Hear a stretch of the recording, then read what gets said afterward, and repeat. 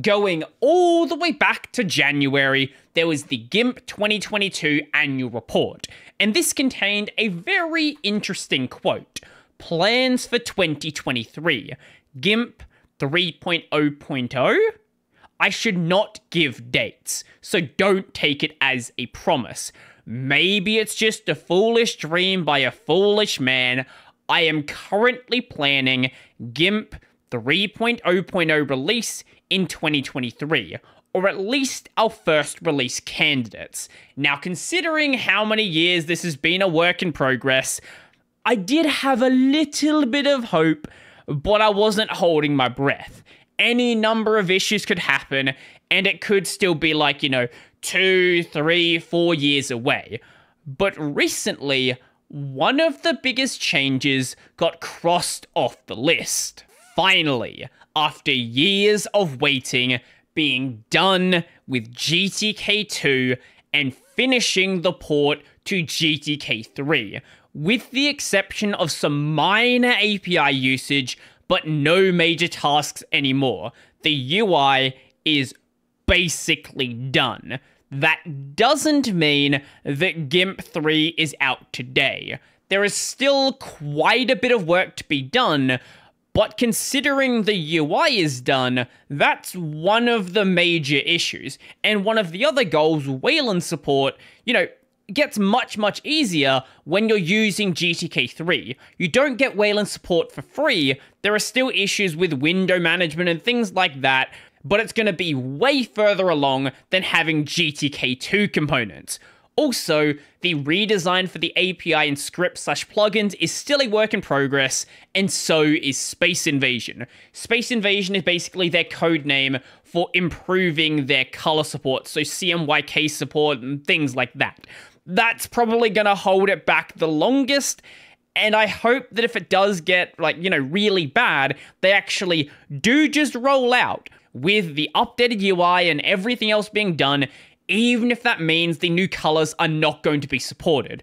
Bring that out in 3.1, 3.2, anything like that. I really hope that does not hold it back. And the other thing is less floating selection. This is basically when you copy in an image into GIMP, it's going to be in that weird temporary layer, and then you need to add it into a new layer. Basically getting rid of as many of those as possible and only using them in places where they really need to be used. Right now, that's pretty much just the transform tools. But with the UI basically being done, we could legitimately see GIMP 3.0 this year. Maybe it's just an RC, but maybe it'll actually happen.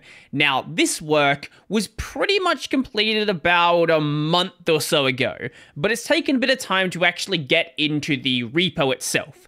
Yesterday, after 1+ month of work, I finally got rid of GTK Action and GTK UI Manager code. These are two very deprecated elements that probably shouldn't be in the codebase anymore. This was deprecated in 3.10, and this was deprecated also in 3.10. So even though they're not using the latest version of GTK, you don't want to be using an outdated version of the last version. So it's probably best to use things that are current and then go from there. In other words, the end of the port to GTK3. I still have a few bugs and issues to handle before merging my branch into the main source tree. And then a little bit after that, the developer tweeted this as well. And after another month, I merged the branch to our main development branch. The GTK3 port of GIMP is officially finished, apart from minor deprecated API here and there, but no huge tasks anymore. I even already updated the roadmap, which now says port to GTK3 done. Even though it's done, there are still a couple of bugs here and there, like the actual port is done. There's no GTK2 code left. It's just a matter of making everything, stable and ready to use. Now, for any of you out there who like pain, suffering, or testing code, whatever you want to call it, you can very easily go and test out the development build of GIMP. If we go over to gimp.org/download/devel, the instructions are all here. Keep in mind, this is very unstable and should not be used in a production context. Now that's out of the way, let's have a look. So the latest tagged release is 2.99.14. This is from November of last year. This is not going to have the latest work being done, getting all of the GTK3 stuff done. If you go and use this, it's still going to be a work in progress, but if you want to use it, you can just go and download it straight away. I wouldn't recommend doing it like that. My suggestion is downloading the Flatpak instead. Now, with the Flatpak, there are two versions. We have the development Flatpak, the unstable version, and the nightly Flatpak, the very unstable version. Now, the development Flatpak is this one right here, if it's going to open. So this is the 2.99.14 release. It's very easy to cause things to break. It's not complete and sometimes might crash a little, but you can use it. That was not planned, actually. Sometimes bug report prompts just appear, but this is the GTK3 version. You can test out most of the new features. Obviously, being a couple months old is not going to be as new as it possibly could be, but you can test out things like multi-layer selection, multi-layer deletion, and all of this fun stuff that is being added. But if you want to have the absolute latest version, you can grab the nightly build instead. Now, when I tried to install the nightly build, it didn't work, which is what makes sense from a nightly build.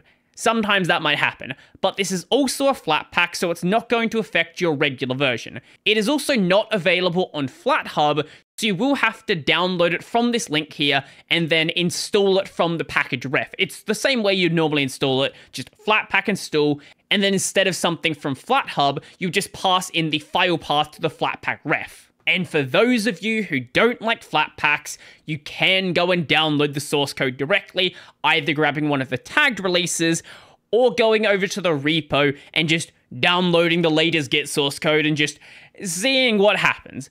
As I said, I would highly recommend that you don't do that. Now, I am really excited for GIMP 3. Like, there is a reason why I want this to be done this year. Even just for some of the basic stuff like multi-layer selection existing in GIMP. People have wanted this feature since basically the first version. Since anyone saw that it could be done in Photoshop, people wanted it in GIMP. And it's just not been there throughout the entire life cycle of GIMP 2. I have no idea why it was never added. But then after GIMP 3 comes out, there's other things on the roadmap that are awesome as well, like non-destructive layer types, non-destructive filters, animation work, which isn't really my thing, macros and script recording. Like, this stuff isn't coming in GIMP 3, but is going to be coming after that GIMP 3 release. Like, this is stuff that's not going to even basically really get much work done until GIMP 3 is actually ready. Then other things can be worked on, and finally, it can become like a good image editor. Krita is such a great project because Krita actually has funding. Like, this is one of the big problems that GIMP has. GIMP is a very popular application, but just does not have that funding behind it to really push it in the direction it needs to go. If it just had some big companies behind it, like Krita does, I could imagine GIMP actually competing with things like Photoshop. As it stands, it's just an open source image editor that at some point is going to have a lot of the things you just want it to have. Also, other things like the new plugin infrastructure, where right now plugins do exist, but there's going to be a new plugin format called Gex. So the way plugins currently work is, say you want to add a new brush, for example, you need to add that brush into the brush location. With this new plugin format, everything is just going to work consistently. You just add in the plugin, and then the brushes go where the brushes go, the themes go where the themes go, and all of the other stuff just goes where it needs to go. So it's a lot simpler of a format for a user to work with. So hey, if you're excited for GIMP 3, I would highly recommend you go and support the project, but also just keep an eye on what's happening on the roadmap. Occasionally, things are going to be marked off, and as things get marked off further and further and further, we get closer and closer and closer to GIMP 3 being a thing.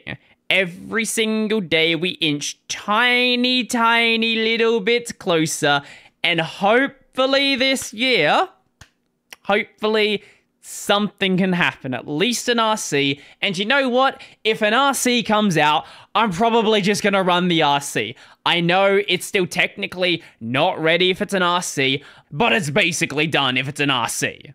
So let me know what you think. Do you care at all about GIMP 3? Do you run GIMP? Do you use Critter? Do you use Photopea? Do you use a Windows machine and run Photoshop? I would love to know. And yeah, I'm excited. Maybe you are as well. I don't know. So let me know your thoughts down below.